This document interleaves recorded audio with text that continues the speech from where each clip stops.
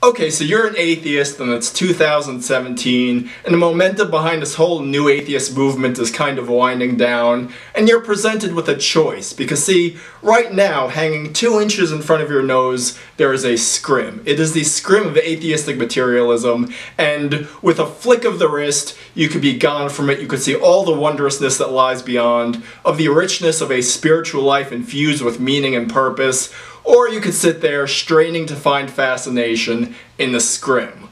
The choice is yours. But please be aware, should you continue to sit there straining to find fascination in the scrim, there will be no reward for your efforts. There will be no prize given to you, and what's more, you look like a damned fool. So I hope you enjoyed this video. Please like, share, and subscribe. Thank you.